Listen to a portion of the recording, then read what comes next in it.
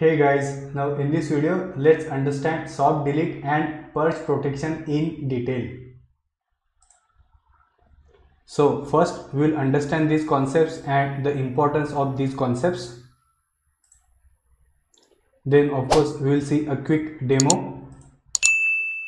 And finally the most important thing, we will understand why enabling soft delete and purge protection is important.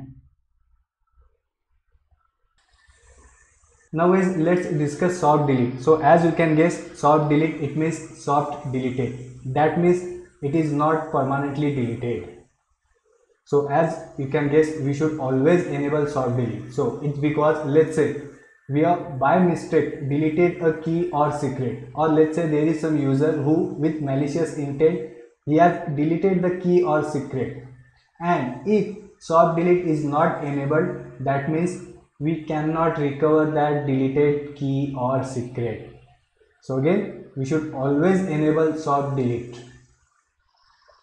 Then what is this purge protection? So purge protection, that means whether soft deleted key or secret can we delete it permanently.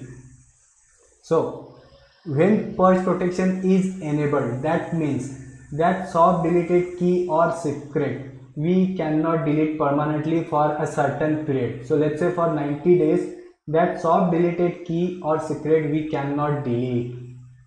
But if purge protection is disabled, so that means the soft deleted key or secret we can delete, or we can permanently delete immediately. So again guys, when we delete a key or secret, it will be soft deleted. And we have second level of protection, whether that soft deleted key or secret can we delete it permanently or not. So that is purge protection. So again guys, as you can guess, we must enable both of these. And now let's see a quick demo. So again guys, we are in Azure and we are trying to create a new keyword. So obviously we can select the resource group, we can give the name to our keyword, but now observe this soft delete, and by default it is enabled, and of course it should be enabled only. It is a good practice. But if you read this description, if we are creating this keyword using CLI or PowerShell, then we have this option to disable this soft delete. But again, as a good practice, we must enable it. Okay. And then we have this purge protection. So guys, you can see disable purge protection. It means allow keyword and objects to be purged during the retention period. So again, purge means permanent delete. And when we have enabled this purge protection, that means we are enforcing a mandatory retention period for deleted vaults and vault objects. That means, let's say for 90 days, those soft deleted keys or secrets, they will be there. We cannot permanently delete it. And again, as a good practice, we should enable purge protection as well. Okay.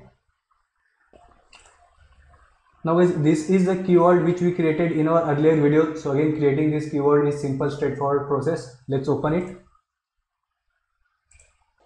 So we are under overview, and guys, if you observe this, see this soft delete, it is enabled, but purge protection, it is disabled. So that means when we created this keyword, we had selected this option, that is disable. So that means from this keyword, if I delete a secret, first it will be soft deleted, and I will be able to permanently delete that soft deleted secret. And now let's try that. So let's click on these secrets. So again guys, we have this secret which we created in our earlier video. Let's open it. And here now I will say delete. So that means now this secret is soft deleted. Let's close this, and again if I refresh over here, so there are no secrets because now that secret is soft deleted. So let's click on this manage deleted secrets.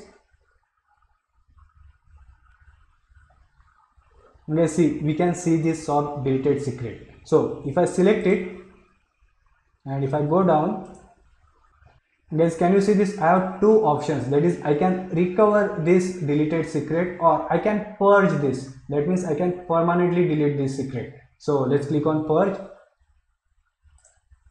and let's say delete. See, now this secret is permanently deleted. So that's it guys. Thanks for listening.